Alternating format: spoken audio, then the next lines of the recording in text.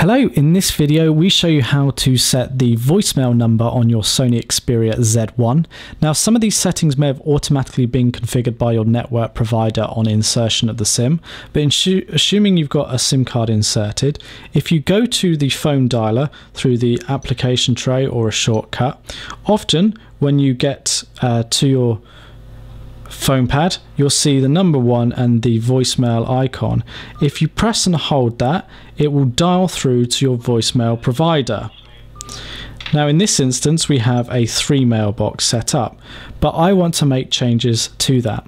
To do that, you have to go to settings by clicking up here, scrolling through to call settings, and it's in here that you've got other call settings and voicemail.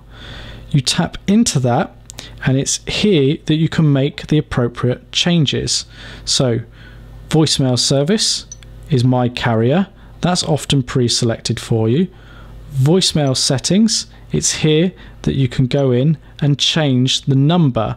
So here I have the number that I have to call to get my voicemail options, but if you're on O2 for example, it's usually 901, so you can change that, and once saved by clicking OK, that will change the number that is dialed when you press and hold 1 on the keypad.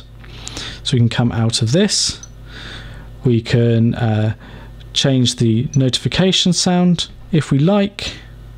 We can change whether it vibrates for voicemail as well, and that's how you change the voicemail settings on the Sony Xperia Z1.